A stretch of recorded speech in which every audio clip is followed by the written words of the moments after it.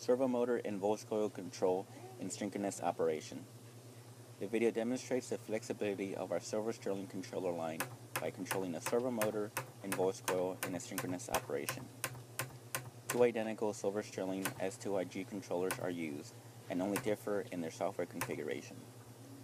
The video shows a flywheel indexing 16 positions per revolution. At each index, the servo motor controller commands the volts coil controller via CAN open network to extend and retract.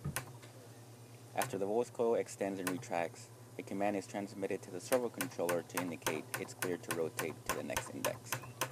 The indexing operation repeats with varying timing moves and different dwell times to show software flexibility. In this demonstration, the volts coil is driven open loop.